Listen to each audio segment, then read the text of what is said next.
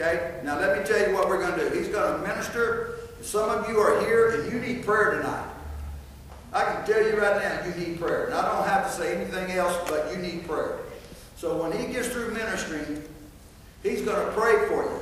Individually, he's going to pray for you. Now some of you are going to have to leave. This man travels to Ghana. September. And he'll go in September. And we're going to bless him. This church is going to bless him. And believe me, what he's doing over there is phenomenal. But it's only the beginning. It's only the beginning for Francis.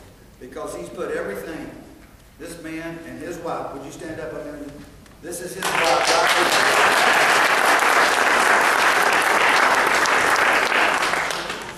They have put everything they have into that place.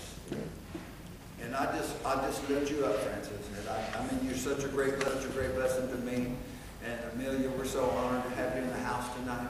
But I tell you what, that dream that y'all have there, you will walk. You will walk in it. You will walk in it, and you'll think back, and you'll see all your labor. You'll see all your labor left and right, and you'll see all those men and women's life that gets changed. This man ministers in the brush. He is just out. When he hits that place, he never stops.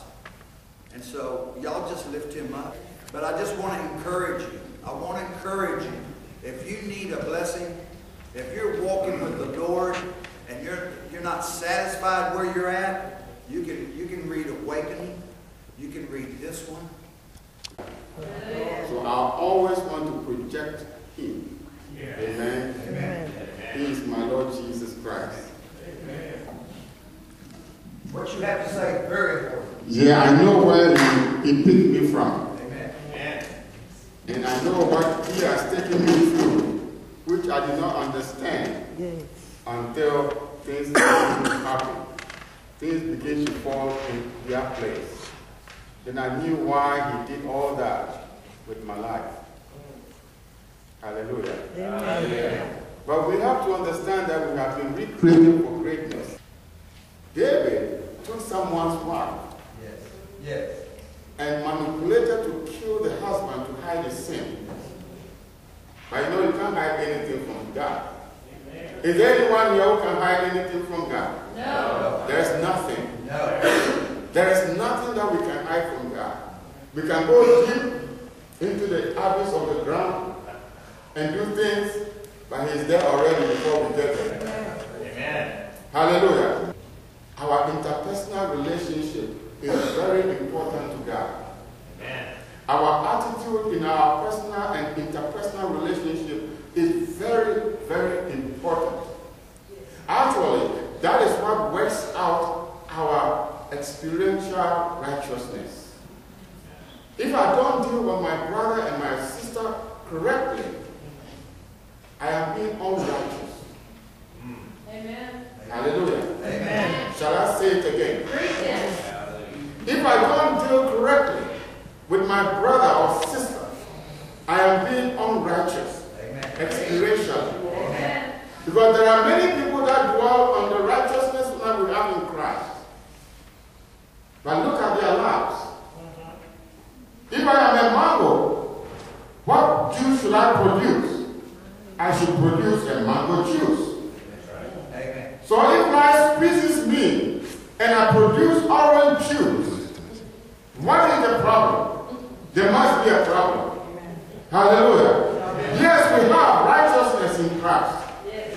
But our righteousness, you know, God says, put on who you have become in Christ. Amen. We have become righteous and holy and godly in Christ. But it says, put it on. What does it mean, put it on? Practice what you have become. Amen. Hallelujah. Hallelujah.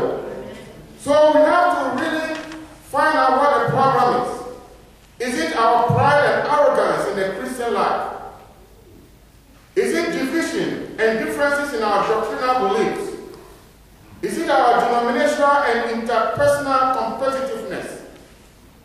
Is this our problem? Hallelujah. Is it our problem? So we have to find out. We have to find out. So God is looking up to you and me to do what? To rise up and begin to live the way He has made us to be. Amen. Hallelujah. There are greater works to be done. That's right. And we can't go around living below what we are called to live. Hallelujah. Amen. We have to rise up to where we have been called to live. Amen. Hallelujah. See, Christ has called us to be great, very great in this life. And we have to be a people who know who we are and to live and do what He has called us to do. Amen. We have to find out whether it is because we have grown too big in our shoes and we cannot fit into the doorway that leads to the power of the kingdom. Amen. We have to find out if it is because we find it difficult to be tough and endure hardness as good soldiers of Christ. Amen. See, is it our struggle with truth and lack of understanding of the demand of the kingdom? Is it because we gravitate more towards convenience in our Christian experience? Hallelujah. Is it because of the horns of the enemy? Hallelujah. See, if the problem is with our personal and interpersonal relationship and attitudes and our approach to the kingdom and so on, then we have to deal with it. Hallelujah. God has given us grace to deal with it. Amen. But if it is from the horns of the enemy, then the horns must be cast down. Amen. Amen. Amen. The horns must be cast down. Amen. Because the horns come to diminish our strength, our joy, our praise, and our peace. Amen. And they must be cast down. Hallelujah. Open with me to Zechariah. Zechariah chapter 1 and verse 18. Zechariah 1, 18 to 21. He said, Then I lifted up my eye and looked, and behold, 4 horns. And I said to the angel who spoke with me, What are these? And he answered me, These are the horns that have scattered Judah, Israel, and Jerusalem. And Jehovah showed me 4 craftsmen. And I said, What are these coming to do? And he spoke, saying, These are the horns which have scattered Judah, so that no man lifted up his head. But these have come to terrify them, to throw down the horns of the nations who lifted up their horns over the land of Judah to scatter it. Hallelujah. I do not know what is going on in your life. Has the horns of the enemy made you internally or externally to bow down? Hallelujah. The craftsmen of God are here to set you free. Amen. Hallelujah. They scattered Judah, they scattered Israel, and they scattered Jerusalem. I want you to know that Judah is your praise and joy, your ability to rejoice always. Your Israel is your strength, your endurance, and your resolve to prevail as a king. Hallelujah. Amen. Your Jerusalem is your peace of mind and body. These qualities in both the spiritual and physical are very important for you and me to walk in our greatness. Amen. So we do not have to allow the horns to cast them out. Amen. Amen. We have to maintain our joy. We have to maintain our praise. And we have to maintain our strength. We have to maintain our peace. Amen. Because we need this. We need this. And we should not allow the horns of the enemy to trouble us any longer. Amen. Hallelujah. Amen. We have to begin to say to ourselves, I am the child of God. Amen. Hallelujah. We have to say to ourselves and see ourselves as kings and priests of God. Amen. You see, you have to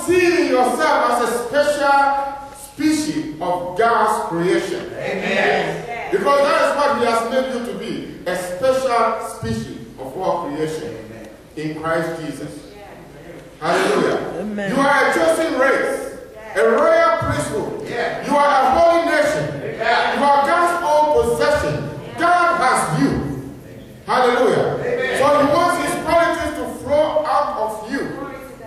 And never let the horns of the enemy cast you down. Either internally or externally. Amen. Lift up your head. Lift up your head. Amen. Hallelujah. Amen. Lift up your head.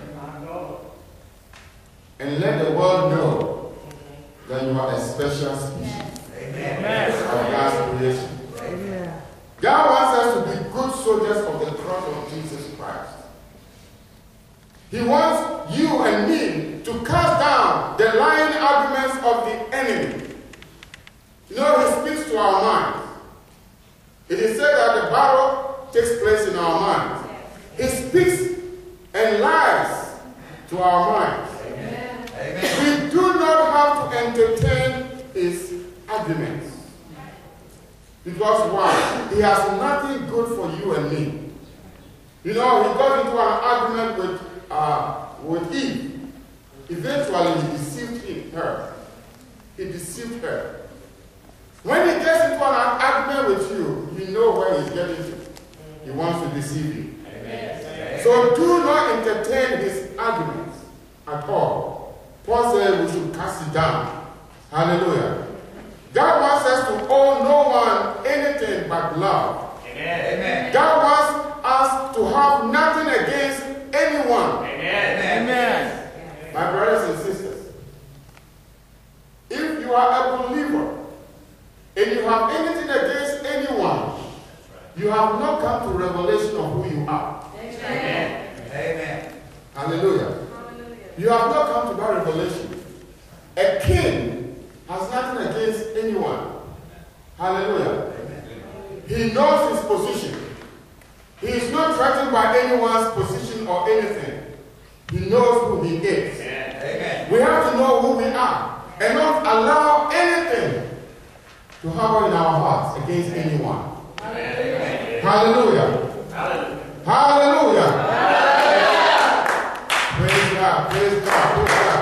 Now, he wants us to lay hands on the sick and see them recover. Amen. He wants us to fear nothing that happens in this world. Praise God. You know, he says in John 14 and 27, peace I leave with you. Amen. My peace I give to you. Not as the world gives, do I give you. Let none trouble your heart. Hallelujah. Amen. And never be afraid. Amen. Amen. Amen. Is there anything that is causing you to be troubled in your heart? Or being afraid? Jesus is saying to you and me today, do not be afraid. Amen. Let nothing trouble your heart. Walk in your peace. Amen. Gain your peace back. Amen. Hallelujah. Don't let the horns of the enemy tear and cast out your peace. Hallelujah. And he says that we should rejoice always. And again I say rejoice. Amen. Hallelujah. He wants you to cast out demons. Yes. You might have said in your heart, me? Yes. Amen. Amen. Why? Because you are a believer. Amen. You are a believer. Amen. And you should rise up to the occasion and let the world know that you are a believer. Amen. And that is what Jesus wants you to do, to cast out demons. He wants you to speak in a new language, in a new spiritual language. Hallelujah. I think someone has to start speaking in the language right now. Right now. Hallelujah. Hallelujah. Start speaking. Start speaking. Start speaking. Start speaking. Start speaking. Hallelujah. Hallelujah. In the name of Jesus Christ, He has created you to be great. Great. Great in the earth. Hallelujah.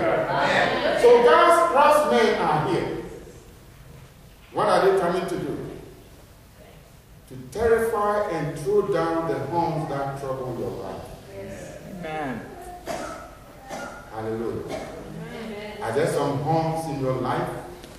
Amen. Amen. So the craftsmen of God are here today. Amen. Even now, as I speak, they are moving Amen. in the house. Amen. They want to help anyone that needs help. Hallelujah. So if you are here and you say to yourself, I need help, the craftsmen of God are here. I want you to get out of your seat and come to the front. If you need help from the Lord, help of any kind, physical, spiritual, financial, material, vocational, I want you to get out of your seat and come here to the front.